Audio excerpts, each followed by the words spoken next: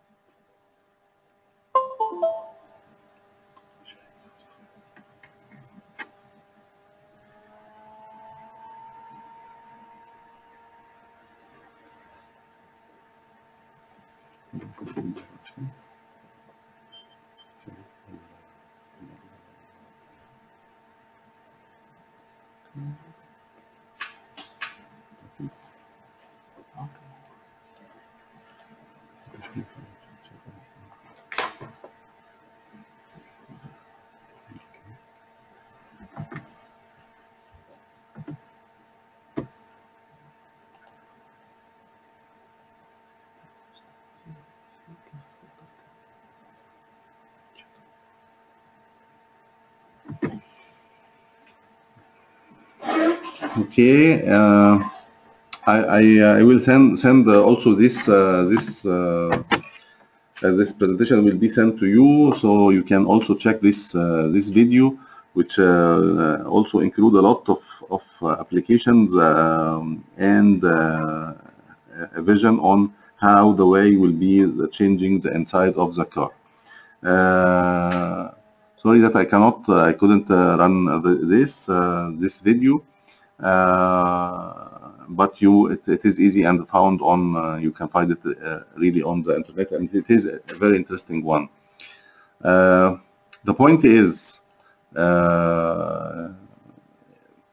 with the change of this mobility way all over the world, the shape of the car and the interior of the car will change. And also it is not anymore a dashboard for the driver, it is more or less screens for each of the passengers, and the driver may be in short time is not driving, so he will be interested in seeing other things on the screen and in front of him. And so as now we are moving also to what is called human machine interface server, which can be as a server for graphics display, and will send the graphics information or the display of information in different screens and different windshields inside the car. Okay, the next part, which is also related to the driver interface, which is the driver monitoring, and as you remember from the beginning of the presentation, it is very important for the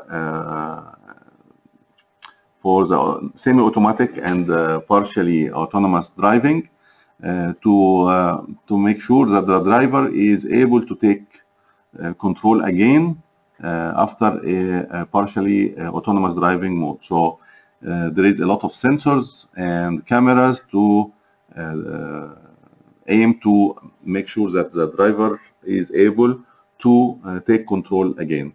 And this includes camera sensors inside the vehicle looking towards the driver. Sensors also monitor the driver eye direction, eyelids, head position in order to make sure that his attention is towards the traffic and towards the road that he will be taking over the action. Okay, now this is also a nice video for the driver monitoring.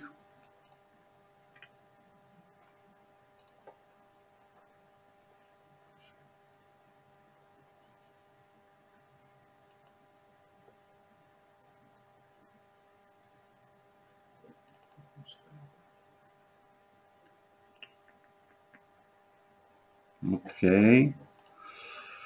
Okay, now we are coming to the last slide of conclusion. So the whole mobility model is reforming all over the world. The vehicle will be more intelligent for sure, more autonomous, and more personalized. And I mean by personalized that you can bring what your profile into your car. Your profile you have on your mobile will be transferred to your car. Even when you go rent a car, this profile will be automatically loaded to this car in order for you to feel more comfortable with even a car that is first time to drive or first time to get in. And to reach all these, for sure, the car will be connected. This last video, I invite you to look at it, the Valeo Intuitive Driving version, and it is also found on the YouTube. You will have the link with the presentation sent to you.